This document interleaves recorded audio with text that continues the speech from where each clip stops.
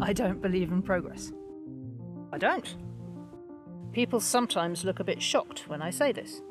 But why?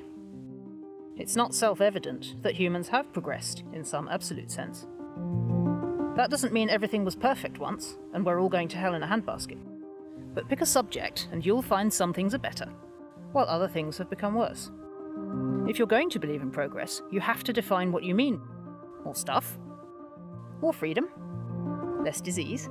Pick any subject and you'll find that what looks from one vantage point like progress mostly seems that way because you're ignoring the costs. We've grown immeasurably richer and more comfortable in the last 300 years. But we did so on the backs of plundered, colonised and enslaved peoples, and at the cost of incalculable environmental degradation. Meanwhile, torture in warfare hasn't gone away. Warfare hasn't gone away. Nor has hunger, misery, want, or human degradation. Is this progress in some absolute sense? You have to define your terms and exclude some costs as irrelevant to progress. And as soon as you do that, you have, as the lawyers say, begged the question. That is, you've rigged the game by assuming the truth of what you set out to prove. Regardless, the world is full of people who really fervently believe in progress. You can be upset, you can be angry, but it's still only going in one direction. For our purposes here, the key is to notice the underlying structure of belief, that there exists a kind of axis along which progress can be measured, from more bad to less bad. Confusingly, this is often accompanied by the sense that even though the movement from more bad to less bad is supposedly unstoppable, it also demands constant life or death defense against the forces of reaction. My starting premise is that this structure is a belief, not a fact.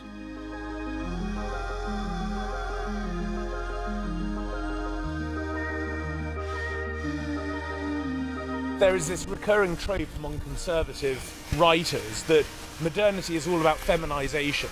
I think there is some truth to it that a highly technological culture seems to be one that reduces the need for brute physical labour and also increasingly forecloses the possibility of violence as a means of resolving conflict. And in those particular respects, it has a feminising effect, in the sense that it flattens the distinction between the sexes in terms of who can do what job.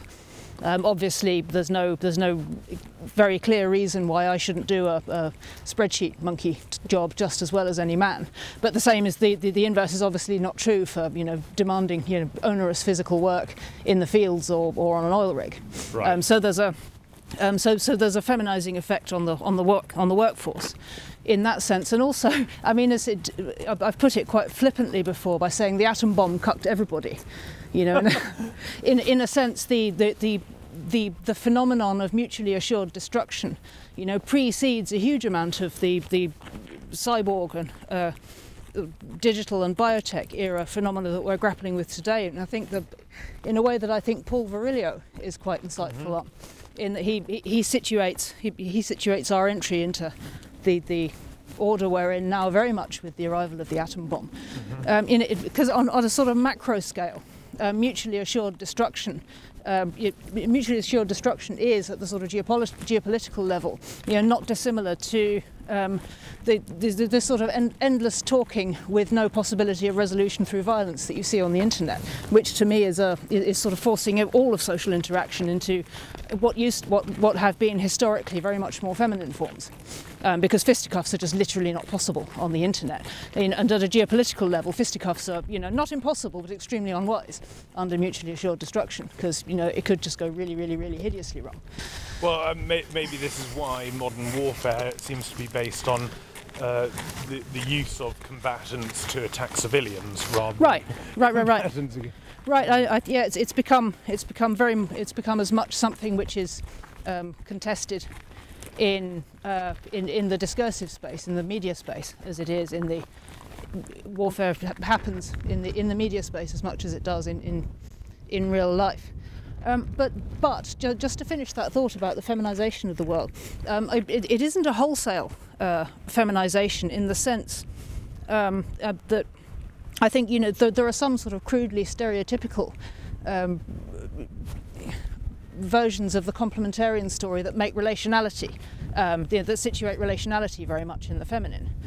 Which I actually think is a mistake, because if you're talking about fisticuffs, if you're talking about a fight in a pub car park, that's very much a form of relationality. There's a, yeah. And I mean, here we are with we've got two dogs accompanying us today, whose job historically, these two I believe are both pets. Certainly Safi's not a gun dog, but the historic job of both of these breeds is as hunting dogs. Sure. Implicitly they have a whole history of bloodthirstiness with them, and I think there's a whole moral and social ecology very much belonging to the countryside that understands violence in very much relational terms as something which is just part of the natural order, and there's an intimacy in the predator-prey relationship which is not detached or clinical in the way, for example, factory farming is. And I come back a lot to the different kind of violence. That's the fact that we haven't. I mean, this is very much, sort of relates to what I say what I mean when I say I don't believe in progress. We have not, in fact, in any way, in any meaningful sense, reduced the absolute amount of animal cruelty we perpetrate. We've banned fox hunting, but we've that amount of arbitrary and sort of sporting animal cruelty has been replaced by these sort of fear factories of the industrial manufacture of meat, with complete disregard to the sentience of the animals involved. But this comes back to a question about the way our thought patterns are shaping our behaviour, because it seems to me that one of the things that's very, very specific about the way we farm now and the way that we procure our food is that, look, when you go into a supermarket, the chicken on a line of identical looking plastic covered chickens, yep, it's not a chicken, it's just chicken. There's no particularity there. Yep. As you know, I like hunting and deer stalking and doing all of that sort of thing, so if you like we can just talk about this for hours. I'll be very happy. But one of the things that one finds, particularly in deer stalking, the particularity of the creature becomes absolutely the focus of one's attention. It ceases to be just an instance of its species kind, and it becomes this creature, this particular one, that is free and in its environment and is about to be kind of sacrificed to the cosmic order of death and regeneration, and you suddenly become very worried. You want to take the cleanest hit possible. I would probably argue that what's attacked by the technological or the managerial order is not either the masculine or the feminine as such, particularly, but the idea of relationality as such, which can be expressed in different forms, including sex, including violence, including the love between the family members, and so on and so forth. There are infinite forms of relationality, up to and including the very intimate ones in warfare or in hunting, and some of which are more masculine or feminine coded depending on context, but all of which are enmeshed in literally matters of life and death. So, and all of that is rendered abstract, clinical, detached, and sort of standardised under the technological order. I would be inclined to go down the path of explaining this stuff as an ongoing process of depersoning human beings, and I think that you also see this in the growing aesthetic, right? I mean, this idea of I can't remember the name of the clothes store that used to have kind of men with bulging muscles standing outside in underpants and things. This idea that what you want is an instance of the kind with a certain aesthetic vision. What you don't want is the particular. You don't. Oh, I thought it was a Chinese water beer. I was just thinking, where's Safi gone? Yes, in the sense that it represents part of a much bigger picture of sort of terraforming people's inner lives, which I think is kind of what you're talking about, or it's related to what you're talking about. It's an unavoidable effect of the digital memeplex, which sort of it renders visible it has a dynamic, making everything radically transparent, or seeming to make everything radically transparent, in a way which implies that there's nothing which should not be radically transparent. Which in turn, I mean, I think about people some distance more net native than me, and some distance younger than me, who don't draw a very clear distinction between what they post and what they don't. There's no sense in the same way that there are some things which you just shouldn't share. Go into that a little more. I mean, these are extreme examples. This isn't everybody by any stretch, but I mean, there are sort of Zoomer age people who literally share the most exact, the most intimate details of dates that they're on pretty much while they're on the dates, or make TikToks of. Make TikToks of the person they're actually on a date with while they're doing it, and pretty much upload it while the date is still ongoing. Wow. Right, I know, and I think, and to me, that seems very radically disrespectful of the private space, which you're surely in the process of, exploring whether or not you want to cultivate with another person. But but the fact that this is happening suggests that not everybody sees it like that. And this I think is a big generational shift in terms of the sort of very basic understanding of what's inside and what's outside, what's public and what's private, which suggests, although I mean this is only a hypothesis for me at the moment, but it suggests that it's possible. It suggests the possibility that there are people for whom inner life just isn't really a thing.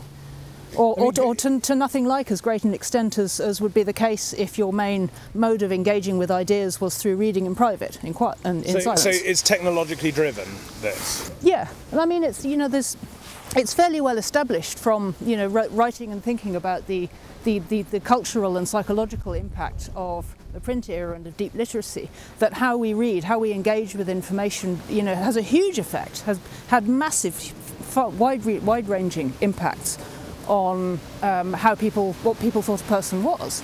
An oral culture has a completely different understanding of how memory works. Sure. What history is, what a person is, sure.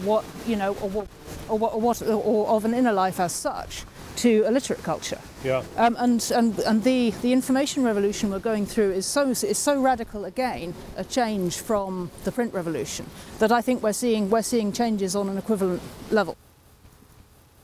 For my sins, I sat and listened the other day to a live stream between Tate and Lawrence Fox, where they were talking about the recent brouhaha over some opinions that Lawrence Fox articulated on GB News and was defenestrated for. And what really struck me, I mean, I'm not going to engage with that in any depth, but what really struck me about the things that they were saying were that they were not particularly internally coherent. Yeah. But that in terms of what was going on there, it didn't really matter, because what they were offering, the product which they were offering, wasn't a coherent philosophy. It was an attitude of mind. Sure. It was a sort of predisposition to see the world in a certain way. Yeah. And it actually didn't matter if things that they said at different points didn't really make sense. On the one hand, I mean, it was expressed by one or the other of them at one point that women are better than men at caring and nurturing. It was also expressed and agreed by both of them at another point that it was unfair that women get child custody in a majority of divorce cases. And I'm thinking, well, you can't really have it both ways, but it doesn't matter. This is the point. The point is, it doesn't matter from the perspective of offering as a product a boutique worldview. It doesn't matter if the worldview itself is full of contradictions, because it's the disposition, it's the mental disposition which is frustration that the viewers themselves feel. Right, exactly. And it doesn't matter if it's full of if it doesn't really add up. On the dog. Yeah. So and Tate is by no means, there are countless boutique worldviews, and there's a real competition at the moment for people putting themselves forward as sort of curators of boutique worldviews in a kind of content or media or discursive landscape which is increasingly sort of pumped full at the outer edges of automatically generated content. And in a sense, there's a real need for people who are capable of filtering some kind of a coherent narrative for those who just don't have time to do it themselves or aren't internet obsessive enough to do it for themselves. To what degree do you think that this is deliberately orchestrated I mean, I know that you tend to immediately balk when anyone walks into conspiratorial territory with you, which I'm going to try and provoke you to be more conspiratorial today. But to what degree do you think this is deliberately orchestrated because it pays well, it gets more views, it's, you know, I mean, I've noticed this with people like Piers Morgan, for whom I don't have an overly high regard. You know, that the desire to actually develop a constructive conversation by which people might be able to understand their situation better, that's not a high priority. What he wants and what people like him or organisations like his want is two people with already established opposing views who will not agree on anything, and just let them, like a dogfight, just go at each other. Right, it makes great contact. Yeah. I mean, I think my general stance on conspiracy theories is that they're all true, but usually allegorically rather than literally. An effect can be produced by a set of incentives without the need for a malign intelligence to be orchestrating them. You know, but people manage to mess the world up all on their own without the need for you know, the lizard people from outer space, you know, making it even worse. But people also, when they agree with each other, make plans together and don't necessarily tell everyone those plans, which is a conspiracy, but it's what people do naturally. I mean, do I think it's likely that Piers Morgan deliberately, you know, or the producers of Piers Morgan's show deliberately set out to create an adversarial dynamic because it sells better? Probably, yeah. I mean, you know, that's not a very sophisticated. It's not a very controversial thing. You know, if you've met any media producers in that corner of the media, it doesn't seem like a very controversial thing to say. No. Safi, come. Everybody looks sweets all around. So I don't know that I'd even really class that as a conspiracy theory. What one ends up doing by taking that position is saying, well, there are all of these people who are deeply disturbed by currents in the world, and really they're just very unsophisticated. Not at all. I mean, that would be. I need to come along and interpret what. No. This is only if you. That's only true if you think that understanding things allegorically is an inferior form of thinking to understanding things, you know, cognitively and literally and intellectually. Which I actually think it's the other way around. Yeah, quite the opposite. You know, just because you think it's not a form of consciousness which is very widespread now, but being able to toggle back and forth between a poetic and, if you like, a rational way of looking at the world is absolutely a superpower as things stand. I think it's completely a mistake to see the allegorical mode as lower in order. You know, pretty much every theology or every form of theology or mysticism you care to name, you know, in previous eras to our own, would have ordered them the other way around. Yes, but you step in and give the literal interpretation of their metaphor. We are where we are, right? You know, we are. We live in the world we live in. You know, as a journalist, there's not a whole lot of point in speaking in terms that make no sense to the everyday people. You know, at the end of the day, I have to write for a readership. Sure. Otherwise, what's even the point? Yeah. Okay, fine. Should we start wandering back to the car? Yeah, I think that's probably a good idea. It's nearly noon. And it's not going to get long before we get peckish. Is he waterproof? No, whippets are not double coated, are they? No. I mean, he really feels the cold. Yeah, I imagine he doesn't like rain very much. Doesn't like rain. Doesn't like water. Yeah. In fact, doesn't really like anything except the sofa.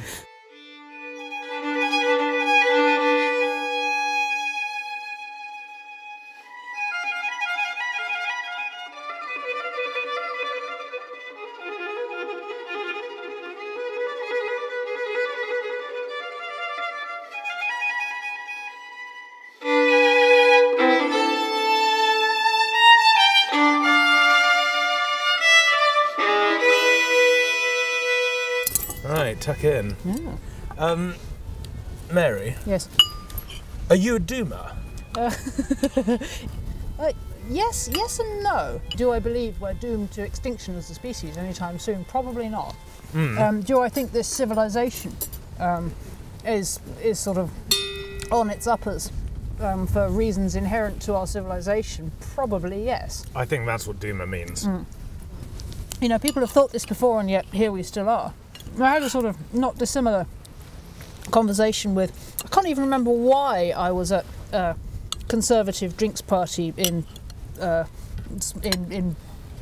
Bedford, but this was some years ago, and I can't even remember what I was doing there. Anyway, there I was talking to some kind of, you know, hoary, red-trousered Bedford conservative at a conservative drinks party, and I expressed my view that, you know, the sort of, you know, the various structural forces leading us towards sort of total civilizational collapse. And he said he stopped and thought for a minute. And he was like, "You have to remember, Mary, when you read Gibbon or something like that it all happened a lot. You know, it seems like it all happened very quickly if you read Gibbon, but actually it took a very long time. And there were plenty of people over the course of the collapse of the Roman Empire who led pretty pleasant and peaceful lives." Sure, but isn't that what a lot of people are claiming at the moment, and I think you're among them, who are taking a broader a broader historical analysis and saying, look, this kind of rapid decline of civilization that a lot of people are talking about, that they're observing in the West, isn't simply a post-war thing. That there's been, you know, you have to understand the Industrial Revolution, you have to go before then, you have to understand what the Reformation was about, you have to understand the Enlightenment and rationalism and romanticism and sentimentalism and all of you have to understand this long journey of decline, which of course naturally makes you into a medievalist. You think it's all down, presumably you, Sebastian Morello, think it's all downhill from the theses nailed to the door in Wittenberg? It's just everything's just been going pear-shaped since then. I don't know. Or perhaps the invention of the printing press. I mean, I pin a lot more on the Enlightenment. I am sort of the view that if you look for the moment at which decline began, you sort of have to deal with the snake in the garden and it's all been downhill since the fall. Yeah, exactly. I mean, if you're going to be that radical about it, then I think you just have to have hope. On the other hand, though, there are, if you do think that human nature is contending with a kind of innate fallenness, then you have different civilizational models for how you're going to negotiate that and deal with that. And I think that in our own age we deal with that in an extremely immature and silly and short-sighted way. No, that doesn't help. In the grand sense, am I a doomer? In the sense, do I think with this, nothing's ever going to get any better? Well, I don't really believe in progress, so that's kind of academic. So what does that mean? Doomerism is built into your worldview? A low-key pessimistic view on whether things are going to get better or worse in the grand scheme of things, I guess, yeah. But, I mean, in terms of, in slightly more concrete, slightly less kind of world historical terms, nobody has yet succeeded in decoupling economic growth from energy throughput, and I don't think they will. You know, there are various attempts afoot at the moment, but if you start to drill down into what people mean by progress in the contemporary sense, not in the theological sense or leaving all of that aside for a moment, but if you in the more contemporary sense, what people are generally referring to when they talk about progress is various effects in different fields of economic growth. Yeah. More technology, more stuff. Whether that's reduced infant mortality or people having easier, better standards of living. Broadly speaking, it's better. It's an improved standard of living is what people mean by progress in the sort of popular demotic sense. And from that perspective, it seems pretty clear to me that what people mean when they mean by progress is all downstream of increased energy throughput, which is to say it's all downstream of burning more fossil fuels. And eventually, all the fossil fuels are going to run out. And nobody has yet come up with a way of decoupling energy throughput effectively from progress. So when the fossil fuels run out, so does progress. And okay, but that's not the only model of progress with which people are working. People are increasingly very sceptical of the notion of infinite growth, and that infinite economic growth is actually the thing that's unwinding our civilization, and so they talk about civilizational progress. You know, what does it mean to capitalise on learning, on taking seriously our cultural inheritance? You say that, or people say that, but you watch the class conflicts that will you watch the class conflicts that will unfold when people start trying to make that case to the masses. You know, good luck with that. Go on. Is all I'm saying. Expand the thought. We only have to look at arguments which are afoot at the moment about things like things such as 15-minute cities, or policies which are effectively top-down. What they really are is top-down measures designed to restrict the freedom of the masses in order to reduce energy throughput. Yep. That's fundamentally what's going on. And presumably the bigger picture desire is to reduce energy throughput overall, in order to keep the show on the road for a bit longer, or possibly forever. Nobody really knows. But if those arguments were being made by progressives, in a kind of with a kind of Poundbury model of what a 15-minute city would look like, where we're going to invest heavily in classical architecture and local communities and people doing things together and knowing each other. But it seems to be being peddled by precisely the people who want to transition into purely virtual relationships, who want to kind of, medical-based totalitarian state. Right, absolutely. And that's why people distrust it. I'd be considerably less suspicious of the proposal if people, if instead of saying, oh, climate change, we need everything to be walkable, we were saying, well, okay, let's put everything into building more doctor surgeries and schools and shops locally.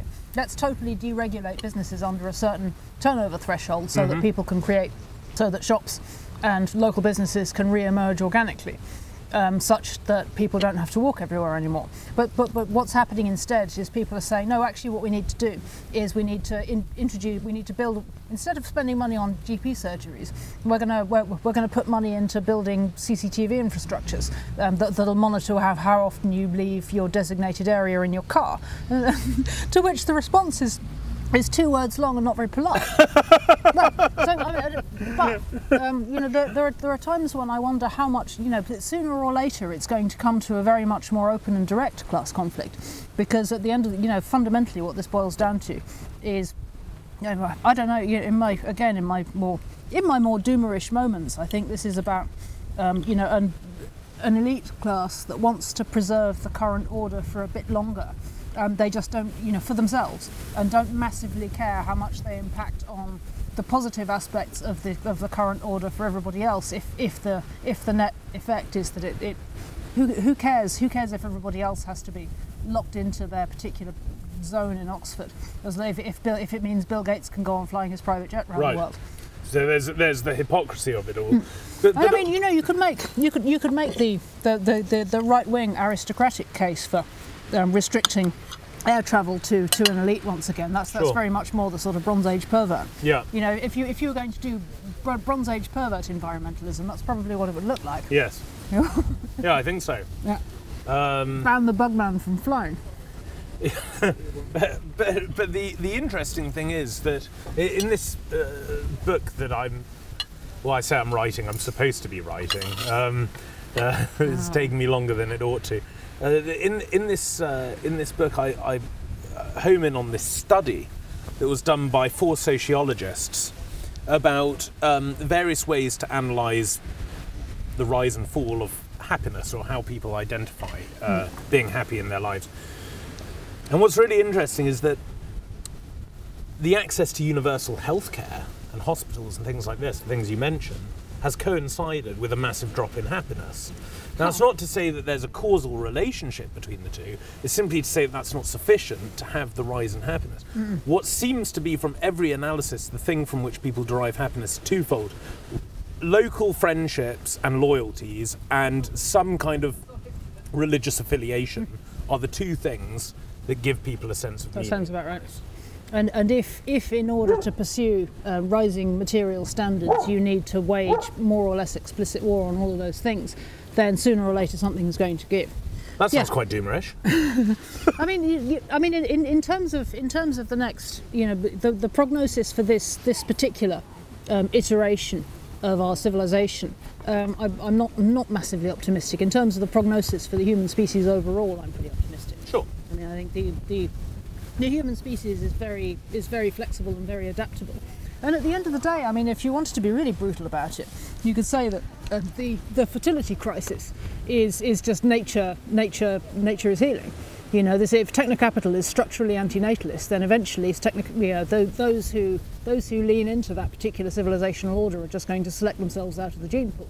And what will survive them, the human culture and the human ecologies that will survive, will be those that somehow developed an immunity to that particular ideology.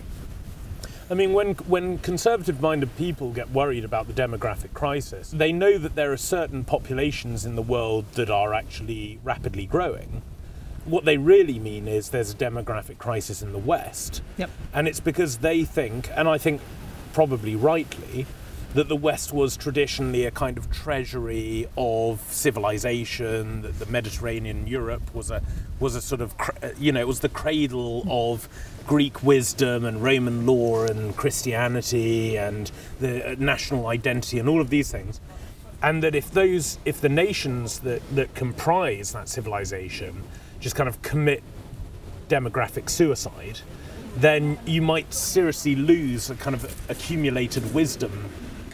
I think that's what they're arguing. Which is probably true, or it's foreseeable. It's imaginable, certainly.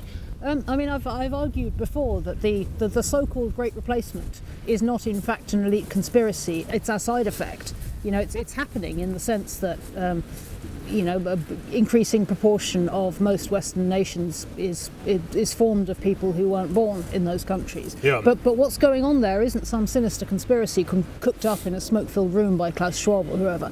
It's simply a side effect of the need to increase populations in order to increase economic growth, because our entire economic order is predicated on never-ending growth. Yeah. Plus the great lack of self-replacement. Mm-hmm. And if you put those two things together, people are not self-replacing, but we need bums on seats. I mean, what are you going to do?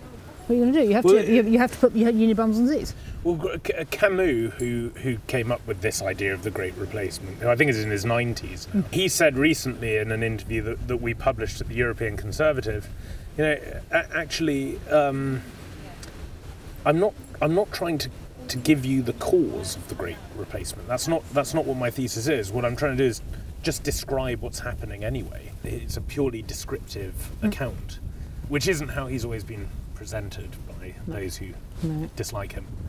No, I mean he's a controversial figure. I think it's fair to say. For sure. So I think Safi's eating a napkin. This is what dogs do. Yeah, exactly. Eat. So, and as all of this unravels and the technology escalates, people are increasingly concerned that technology is going to be used as a coercive means, or is at the moment. That's clearly true. That's very, I mean. How far do you think that can go? Well, I mean, I think. I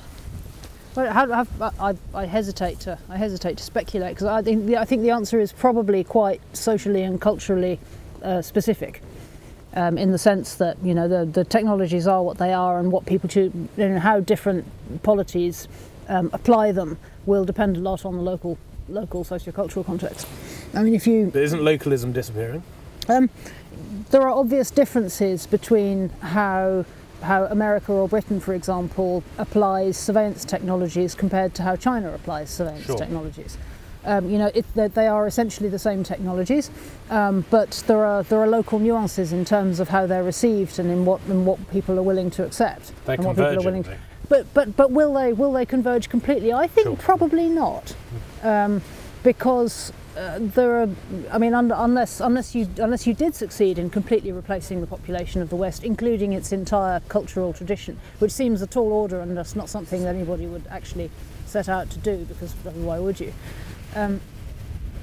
You've got to contend with an extremely long established and extremely deeply rooted tradition of giving due regard to the human individual, which has pros and cons, you know, as we both probably agree, but which has incredibly deep roots and you know and expresses itself in countless different ways, including fairly robust pushback against being managed by surveillance technologies. I mean, I think just recently we were talking a little bit before about ULEZ. They've been setting up the ULEZ cameras all around outer London, and people have just been going around taking them down again. And people are shinning up the poles, vandalising them, you know, smashing them to pieces, and you know, with something, you know, a balaclava on, and just disappearing again. And you know, and I can promise you that's not the English middle class population of London. I mean, who knows who it is? You know, these are the fine upstanding yeomanry of Britain is responding in the way the yeomanry of Britain normally responds to unacceptable incursions on the freedom of the English citizen. Well, you are far more optimistic than I thought you were, right? And this is not the first time the yeomanry of Britain has responded in that way. Yeah. I mean, you know, absolute monarchy has always been a complicated question in Britain, well before we beheaded any monarchs, but for much the same reason. You know, you have to at least keep the robber barons on side, and arguably the peasantry as well, because you know, absolute monarchy is never completely absolute. It just isn't.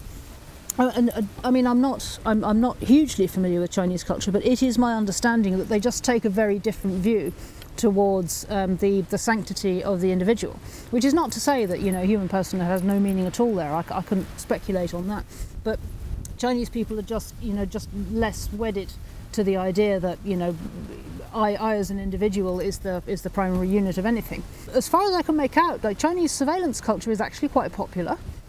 You know, and this is something, you know, where people in the West are fond of looking at videos of, you know, the public shaming of criminals or whatever in Chinese society, and think, oh my God, you know, how appalling this must be for the poor Chinese people. But as far as I can make out, they don't, you know, they don't hate it nearly as much as we would, is the point.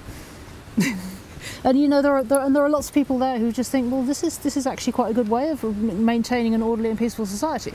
I mean, I'm sure there are people who do absolutely hate it over there, and I would also be willing to bet that the people who do absolutely hate it in China are the ones who will get airtime in the West, for again the reasons of cultural difference. The Chinese have undergone a long process of dehumanization, of which the common Chinese person has been, you know, a very serious victim, and the one-child policy is a kind of obvious example of this. And the thing is that, you know, now that's been lifted, why are the Chinese not having more children? Well, it's because if you're coerced into a habit for long enough, you end up conceding the moral territory and you take on the habit voluntarily. But I'm not sure that's necessarily where we want to go, is it? I mean, I'd be a little bit cautious about applying a term like dehumanization to a culture that doesn't have a deep-rooted Christian tradition. I mean, it's you know, from a Christian vantage point, you know, human personhood is universal. But that's from a Christian vantage point, and there are a great many vantage points other than the Christian one that just don't take the same view and don't see human persons in the same way at all. And I think, again, I'm not familiar enough with the ins and outs of Chinese discussion on this, but you know, for a culture that doesn't have a deep-rooted Christian tradition, I'm just not sure that dehumanization, you know, applies in quite the same way. Well, we tried it in the Soviet terror. Right, and along with a concurrent program of de-Christianization, you know, of necessity, because the two very much go together. Sure. I'm going to wait until the main course comes, and then I'm going to launch into rewilding sex, which I think is just a polite lunchtime conversation.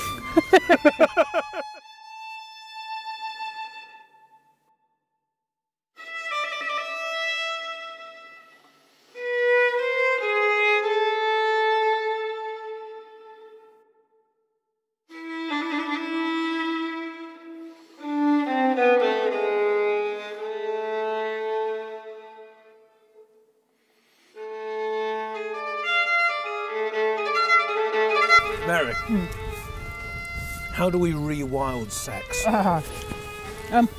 The phrase "rewilding sex," I borrowed from. Well, really, I'm drawing an analogy there with rewilding natural landscapes, which is something that gets talked about a lot Sure. In environmentalist circles, and the idea with rewilding is that you can restore the natural harmony, or you can restore the harmony of an ecological system more successfully, so sometimes by reintroducing an apex predator. And the example I gave in the book, Feminism Against Progress, was a very powerful video that I saw a while ago about what happened when they reintroduced wolves to Yellowstone National Park in the United States. And they suddenly got this biodiversity that they weren't expecting before. And what did happen was incredibly complex. Yeah. And it's a powerful film because it serves as an illustration of how intricate ecological systems are. Yeah. I can't remember all of the stages, but as a consequence of reintroducing wolves to Yellowstone National Park, a river changed course. The wolves ate some more of the deer, which meant that the deer changed their behaviour in terms of their grazing patterns, and because of that different shrubberies grew, different plants grew, and other animals behaved in different ways. And because of that, next time the river came up, it followed a different path, and because of that the river changed course. And so, and when I proposed, slightly provocatively, that we should do the same to sex, it was with essentially the same, drawing a parallel there and arguing that our sexual ecologies have become so depleted and so polluted that the only way to restore them to something like a functioning holistic health will be to take a look at the entire system, and including reintroducing figuratively the apex predator, which is to say what sex is for, which is the meaningful possibility of pregnancy. This stems from a much larger analysis I've made of the role played by fertility technologies, but really starting with birth control in a very much wider shift in our social ecologies. That's probably too enormous to sum up succinctly, but I mean, at the risk of trying to sum up, it's my view that the contraceptive pill served as the oh, Pico, do you want to go and join in the game? I think he does. I think he does, yeah. Go on, lie down. Poor Pico. Maybe I need to call the yellow dog over and stop her. Oh no, they're having a happy game of Splat, whatever. The contraceptive pill was the first transhumanist moment. Yeah. The first proper serious mass adoption moment where we embraced the transhumanist order. And I mean, I didn't spell it out quite in those terms in the book. It was only really afterwards that I realised that what I've termed the cyborg era is just another way of saying the transhumanist era. And the reason it's such a significant moment culturally is because that's the first time we've embraced medical technology whose purpose is not to fix something that's broken, but to break something that's working normally. Which is an incredibly significant cultural shift. I know. It's an incredibly significant shift because it completely inverts the historical purpose of medicine. Sure. Everything else which has followed since then, taking us further down the path of terraforming ourselves, for example, through fertility technologies. I mean, there's a whole panoply of those now. In a sense, what I think of as the commodification of ourselves, which interests me in particular as a feminist, because the commodification of ourselves turns so often and so centrally on the commodification of women, because women are the fount of new life. Only women can make babies, and as the fount of new life, it's like the alchemist's fantasy of being able to turn lead into gold. The fantasy that we might be able to create new life without having to ask women nicely is, for at least a subset of men, I think is as enthralling and as enticing. But you can through technology, right? Well, that's the dream. Through money, if you pay people to do it. That's the dream. Downstream of this transhumanist moment, where we accepted in principle that it's not only good but feminist to use technology to interrupt our normal reproductive functioning. It's led on, as slopes of this lack of friction tend to a whole host of other related technologies, which say it's fine and legitimate to extend medical intervention into the domain of conception. It's legitimate to extend technology, and with it commerce, into the domain of gestation. And then you're looking at the IVF industries. You're looking at assorted other fertility-related technologies. You're looking at the commercial surrogacy industry, which fortunately, as yet, touch wood, we still don't have in the United Kingdom. But they're on manoeuvres, because of course they're on manoeuvres, because there's a market for it. Bluntly, there is a deregulatory move afoot, even as we speak, that's being driven by a government-funded quango to tilt the presumptions in certain British surrogacy law away from the birthing mother and towards the quote-unquote commissioning parents. If anybody's watching this and nothing's changed yet, I urge you to write to your MP about it. But these things are all downstream of having accepted initially, in principle, that it's legitimate to break something which is functioning normally in the interests of individual human freedom. When Roger Scruton in the 1980s, I think, maybe it was 1980, wrote his book Sexual Desire, he really privileged the whole concept of the sacred in protecting the sexual sphere. I'm not sure it's had many practical effects in the wider culture, but is that where you would place a recovery of the place of sex in society, taking it out of the purely recreational paradigm and resituating it as to be honest, I've argued it in much less theoretical terms, much more concretely. In the last chapter of Feminism Against Progress, I made the feminist case against birth control. Yeah. Which may, from a sort of immediately post-1960s point of view, may strike many people as counterintuitive. Given that so much feminist effort from the second wave onwards has really turned on.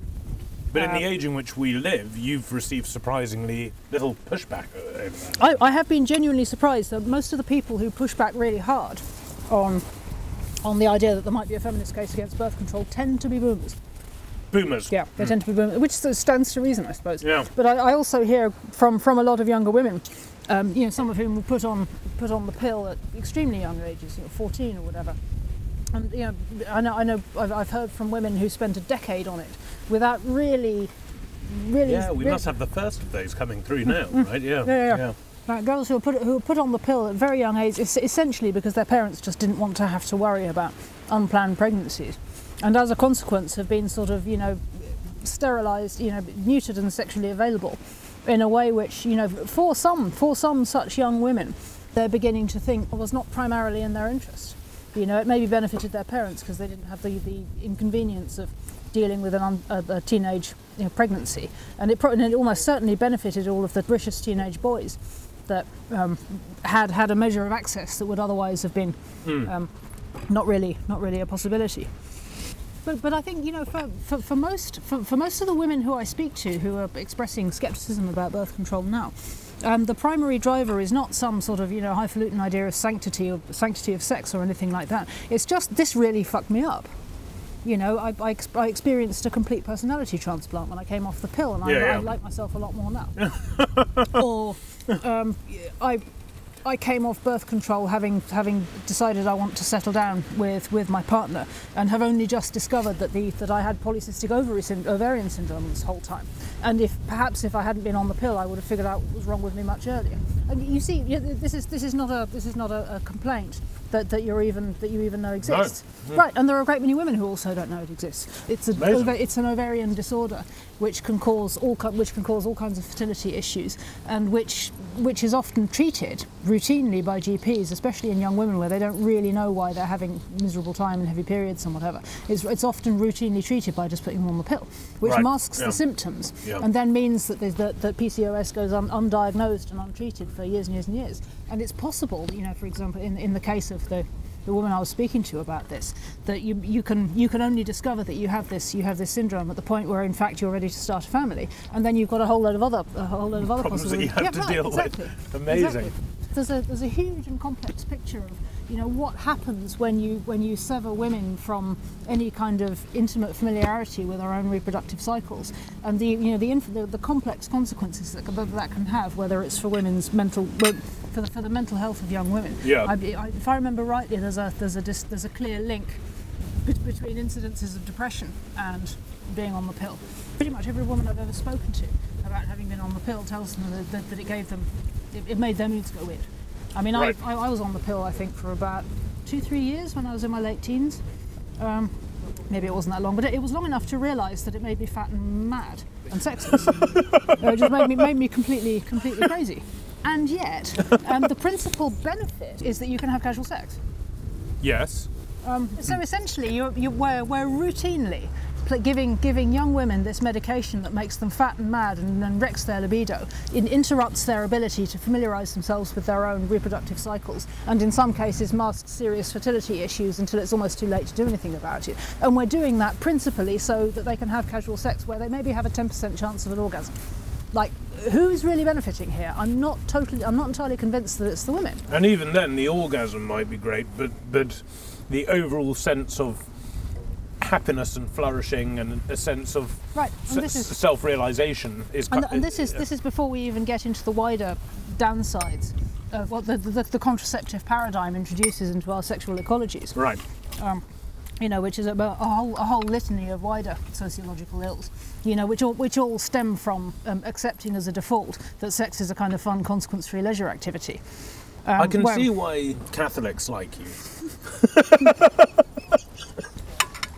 The bottom line is that there may be a minority for whom sex genuinely is a fun, consequence-free leisure activity, but those people of both sexes are a minority, and they're even rarer among women than they are among men. There's a whole litany of articles out there in magazines aimed at women, which offer guides to young women on how not to, I quote, catch feelings when you have casual sex. I know, how miserable. The whole point of having sex is catching feelings. That's what it's for. It's for bonding, and it's for having kids. That's what it's for. And there's this idea that you're supposed to, it's somehow your duty and your obligation as a mature person to figure out how to do this thing without doing the thing that it's for. It's just mental. And all of this is underwritten by the sort of technological substrate of the contraceptive paradigm. And to me, I think there's a robust feminist case that you can make for women saying, no, I'm not going to do that. I'm going to honour my own fertility, and I'm going to honour my own reproductive realities, and I'm going to honour the fact that I want and need intimacy only in the context of intimacy. Mm-hmm. I mean, that seems, it's kind of a no-brainer from where I'm sitting. I should say at this point, by way of clarification, that I should underline the fact that saying you're going to refuse birth control implies a significant degree of impulse control. Like the tensions between the meaningful risk of pregnancy and people's capacity for impulse control and people's horniness is just kind of an enduring fact of human nature. That people have at different times in history managed in different ways. You're very close to making an argument that sex only really works in the context of marriage. It's difficult to dispute that from women's point of view. If you accept in principle the idea that intimacy should come with intimacy, then holding out for intimacy is not the craziest idea in the world. I mean, there are some related coordination problems if you're trying to do that from where we are now. Funnily enough, or perhaps not so funnily enough, mostly Catholic, but women who are mostly religious young women who are keen to eschew the contraceptive paradigm, and who, as a consequence, that's just not the world that we live in for the most part. Find themselves short of potential dates. It's terribly difficult for men, because I know a number of men who would love to be able to walk up to a young lady and ask her, to dinner or for a drink at the pub or whatever, but they don't feel that they can do so with the expectation that they'll be turned down with manners, because there's been such a breakdown in the way that we just relate to each other. And of course, that's been exacerbated by online ways of discussion, which are routinely adversarial. That you just can't count on being treated in a mannerly way when being turned down, and so the risk is too high. The kind of confidence that's required in a young man to wander up to a girl and make such a kind of humble proposal, particularly if you've been told repeatedly that your masculinity might be a source of all cultural and social toxicity, is what reserves do you have to fall back on? I've speculated on occasions that that at least some of the sort of now kind of generalised public anxiety about quote unquote street harassment and things of that nature is downstream of internet dating, in the sense that sexual tension between men and women is just almost it's become so normalised for that only to occur in a kind of pre-designated context only, that when you encounter it in the wild it just feels bizarre and frightening. Right. I was a teenager pre-internet. We got our first internet connection. It wasn't a very good one when I was 19. I can remember being hollered by randoms on the street, and it was often annoying. Yeah. And often unwelcome. But it wasn't usually frightening. Right. It was just annoying. This idea that street harassment is somehow a sort of profound violation of my, I don't know, something sort of intimidating that will kind of drive me from public view feels very strange to me, because I grew up in such a different context. But I think if I were 15 or 16 now, or 18 or whatever, young and hot, which I'm not anymore, but if I were young and hot now, and I were accustomed to the idea that flirting only happens when everybody's agreed in advance that this is a flirting space, because often internet dating is how people find themselves in that space in the first place, then if some horny rando approached me on the street, I'd probably find it terrifying, because it's so completely unfamiliar. I mean, it's sort of alarming enough as it is, without all of that. The underlying point there is that sexual energy between men and women is inherently dangerous. There is no way around that. Right. And in a sense, perhaps because it can bring about a baby and change your entire life. And perhaps the central lie of the contraceptive paradigm is to pretend that we could use a technology to make that danger go away. It's a safe zone, and it's just not true. Because all it ever really does is displace the danger, and all it ever really does is displace those ways in which our nature comes to the fore in those intimate encounters. Do you think the rise of violence in pornographic material may be a kind of weird attempt to put the danger back into sex? Yeah, I do pretty much think that. I mean, I can't prove it. No, sure. I can't prove it, but I think we're all interpreting. I think I said this in the book. I'd be willing to bet that if we genuinely succeeded in rewilding sex, most of the current fashion for BDSM would just fall away. Because the danger and the violence, or the possibility for meaningful physical transformation, let's say, rather than violence, the scope for danger and transformative impact would be back where it belongs.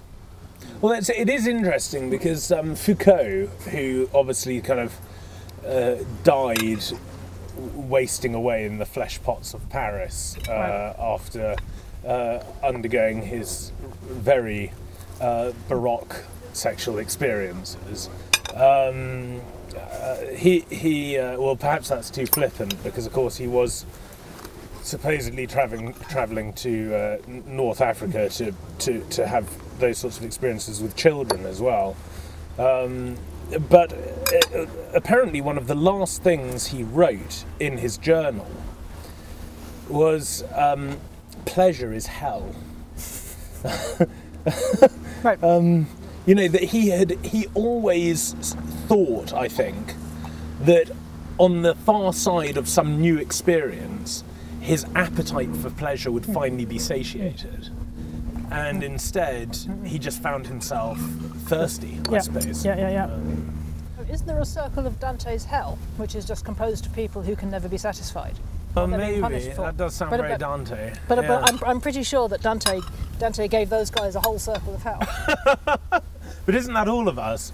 I've rather come to the opinion that part of being a mature human being is to accept that your appetite for pleasure will never be satisfied, and so you have to live in a state of longing, and that's what it is to be a good, healthy human being. I think that's absolutely right.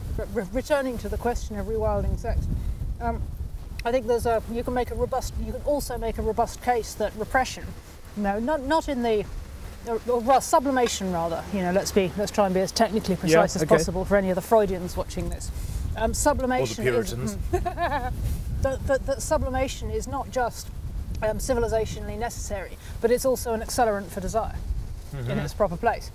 In the sense that if you're jaded and porn sick and you've reached sort of the state, the erectile dysfunction of the chronic masturbator, then you probably aren't going to have a very satisfying sex life.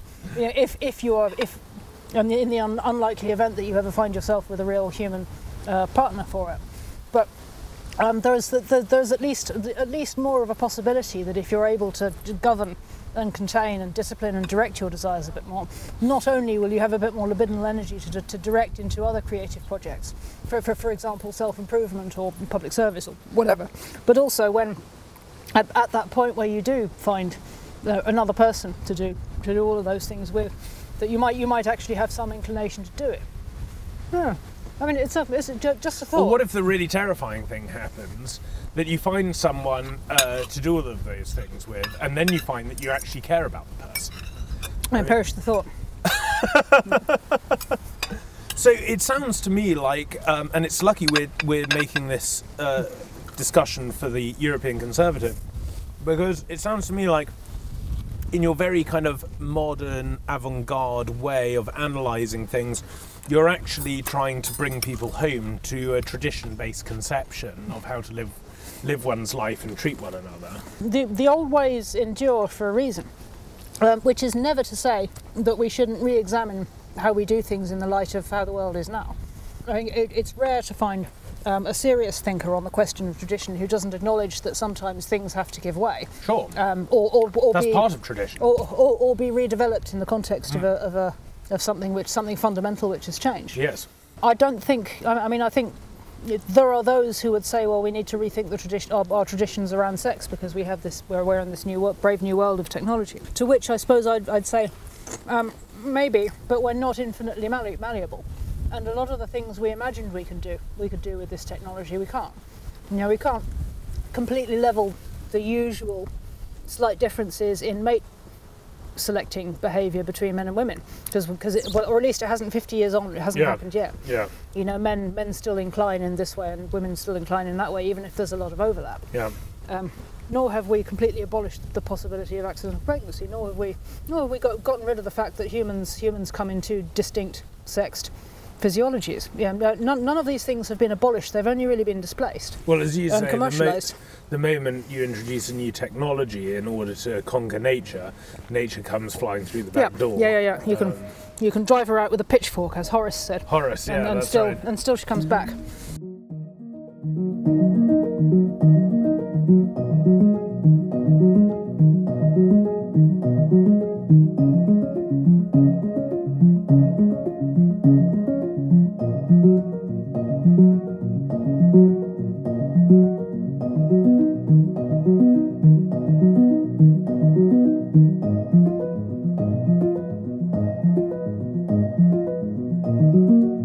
When I was having a chat with Ian McGilchrist up on the Isle of Skye, he said to me that the one question he always hates when he's kind of mapped out the problems and so on, someone inevitably puts up their hand and says, well, what do we do? And he says, well, hold on a minute. The job of the philosopher, contra Marx, is to interpret the world, not to change it. But a lot of the points that you raise do kind of lend themselves to that question. I mean, if what you're saying about relationships, about the dangers of contraceptive technologies, about all of this, if all of that's true, what practical measures can be taken in order to respond to what you describe as a pretty serious situation, a total social transformation? The answer depends a little bit on what end of the telescope you're looking at it from. A recent hostile review of Feminism Against Progress complained that the proposals I put forward were very quietist and individualist for the scale of the structural issues which I'd set out. In the afterword to the book, I spoke directly to that and to the fact that I hadn't spent a great deal of time on large scale, on the bigger picture, and explained some of the reasons for that. One of the reasons why is straightforwardly just because the bigger picture is very big. Once you're into the bigger picture of where we go from here, you've got to deal with variables like climate change, and you've got to deal with variables like the fact that all politics is now post-liberal, and you've got to deal, particularly with the concatenating effects of the digital revolution in our discourse and in our politics, and so. And the answer to the question, what is to be done at the big scale, at the policy level, hangs to a great deal off some unknowns in those sorts of domains which are just beyond the scope of a 50,000 word book, which is why I took a fairly kind of quietist approach. And the second reason I took a fairly sort of quietist, small, granular, high resolution approach was also as a matter of personal conviction. I mean, the feminists of the second wave were fond of claiming that the personal is political, and I think you might also say that the political is personal. And I don't believe that it's in order to take a stance on the world as it is, you have necessarily to go and become an MP, or you create GoFundMes or whatever. You can be the change you want to see in the world just in the way you live your life. Which doesn't obviate the need, obviously, for large scale, to push for structural change, but it's also meaningful, and I resist quite forcefully the idea that people's lives are meaningless unless they appear in the history books. I just think that's false and malignant. Agreed. But in terms of the small scale, the granular level, I think. I mean, I've made the case for completely regrounding how we understand marriage, in the sense that I think we need a more pragmatic foundation for solidarity between the sexes than the sort of romantic idea of being able to find complete fulfilment in another person. And I think if we're into the era of beyond peak progress, which I really do believe, sure. If progress really is just energy throughput, then the end of fossil fuels is going to be the end of progress, and actually one of the books the Feminism Against Progress was originally going to be a book about the tensions between the environmental movement and the feminist movement, which still seem obvious to me. Sure. But nobody wanted to buy that book, as it turned out. Maybe they're just not. I think the publishing industry doesn't really want to think about that at the moment. They will in due course, because it will become more obvious in due course. The point where people start agitating to ban disposable nappies, feminism is going to arrive at quite an interesting juncture. Yeah. In the sort of chaotic and confusing and increasingly sort of in unpredictable times that we find ourselves in the age after peak progress, I think it will become increasingly true that there isn't anything very sure that we'll be able to rely on apart from, if we're lucky, one another, which requires a specific mindset when it comes to forming lasting bonds. And this is particularly the case for women who want to be mothers. It's demonstrably, measurably, well documentedly true that women who are mothers flourish to the extent that they're well supported. While there are lots of different ways that a marriage can go wrong, it's also more often true than not that you're likely to be well supported where you have a partner around who cares for you and is willing to show up for you. None of which is to say that abuse doesn't happen in marriages, which of course it does, but more often than not that's not what happens. Most people would obviously agree that whatever you want to see in the world, you ought to embody that thing. you ought to live that. But what you're saying is that we should not be looking to top-down solutions to the situation that we're facing. No, I'm just saying that that's a different book. Right, okay, fine. I'm saying it's beyond the scope of Feminism Against Progress to try and write my proposed book of top-down policy interventions. Fine. I think you're drinking my glass of wine now. Oh, sorry. I'm not sure what happened to I'll your always glass of just wine. reach for something. No, I mean, we can share it. No, you tuck in. I don't have COVID, I promise. Have you read, I wanted to ask you, have you read the Xeno-Feminist Manifesto? I think so. Or at least I think I've looked at it, and yeah. I'm familiar. I know. I mean, I read it recently, and the thesis of the Xeno-Feminist Manifesto is essentially that that technology is going to be the ultimate liberator from every aspect of the tyrannical patriarchy, not just in terms of how it has formed us socially, but also the very concepts with which we think about the world have been structured by this tyranny. And through technologies, we're going to liberate ourselves from every aspect of it. So we're eventually, through technology, going to become that thing that we couldn't even understand now because we're already operating with the concepts of the enemy. And so we're going to become something we know not what. I think most of the xeno-feminists have killed themselves. I think this kind of leads to misery. But your entire, whatever your reactionary feminism is, it seems to offer a very, very different species of feminism. Right. I mean, I would say, whereas they would look at me and say, your whatever feminism isn't, I would look at them and say, no, actually, we're like that Spider-Man meme where we're all pointing at each other saying, you're the enemy of feminism. Right. And I think, my argument is that we try and use technology to liberate ourselves from the givens of our nature or of our environment or whatever, and invariably what happens is that all that we do is we liquefy the established norms that we use to manage our limitations and our givens in that way, and reorder the givens themselves to the market. That's all it ever does. Sure. And so what I suppose I would put to the xeno-feminists is that you think you're going to liberate us, all of us, from the nightmare impositions of the patriarchy, but all we're actually going to end up doing is reordering all of those givens to the market. And what you, I mean, it's.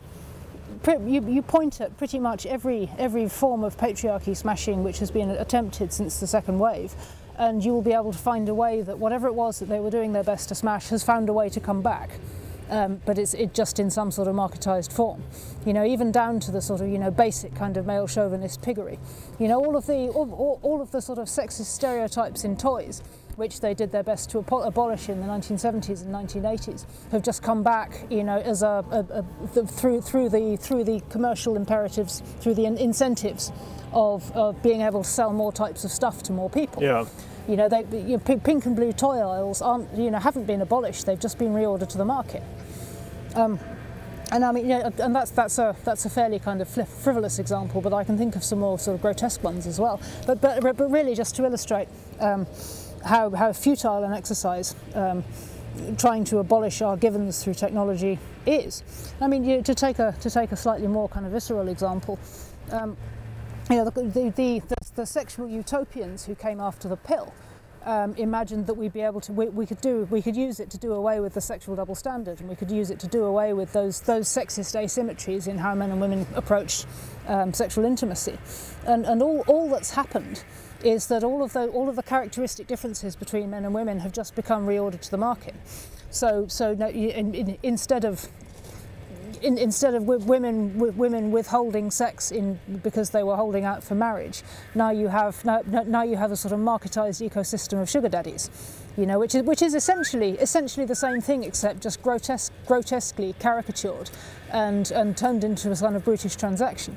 Whereas before, it always Yeah, it was at least cushioned by, in more cases than not, you know, some measure of kind of you know, unspoken effort to balance the material and the emotional. So the toy example is quite an interesting one.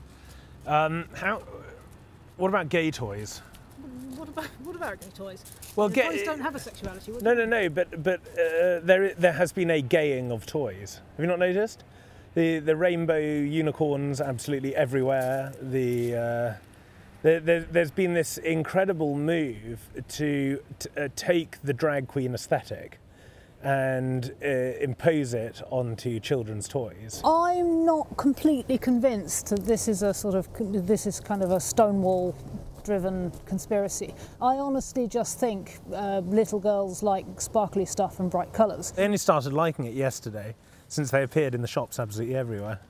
In fact, almost perfectly coinciding with a huge attempt to retrain children in the maxims of the sexual revolution. Is that really true though? I mean, I remember Care Bears. Yeah. I remember Care Bears when I was a kid. Yeah, me too. You know, and I'm middle-aged, and you know there were sort of rainbow sparkly Care Bears back then. You know, I don't think they were. But you don't need to think of this in conspiratorial terms. When the bourgeois ideal of the nuclear family was the social norm, you had little dolls' houses, little bourgeois households, you had lace dresses, you had all of that. And now the ultimate vision of the flourishing human being is this sexually liberated experimental individual. You simultaneously have toys that have adopted the entire aesthetic of that movement. It doesn't need to be in conspiratorial terms, it's just whatever our vision is of the summit of human experience and a fulfilled life, we will place onto however we're going to form kids popularly. Yeah, I think that's probably true, but equally in terms of the point which I set out to make, which is that it doesn't matter how hard we try and abolish our nature, it will find a way of coming back, and it might come back in caricatured form, reordered to the market, but it will come back. And that applies as well. I don't think that's contradicted in any way by an explosion in gender-neutral rainbow-ish toys. You know, because I mean, I remain unconvinced that that's going to translate in real life to any it's not going to mean children grow up genuinely gender neutral. You know, they're just going to grow up conflicted about their biology, which is demonstrably happening, but that doesn't alter their biology. No, sure. No, sure. So, if you could tell the viewers and the readers of the European Conservative one thing, I mean, people are reading our journal and they're watching our material because they have questions. I mean, it's a very broad-scoping journal. They have questions that are civilizational questions. They want to know, one, how to be inducted into their own civilizational inheritance, and two, how to save what's left of it for the future and their life's project and their children and so on. If you could tell them one thing, what would you say? It starts with the family. It all starts with the family. It all starts with solidarity between the sexes over the long term for the flourishing of children. Everything else follows from that. You know, we could save all of the libraries, and we could save all of the architecture, and we could save all of the literature. If our families don't survive as well, then what was any of it for? It all starts with the family. Is that any kind of family?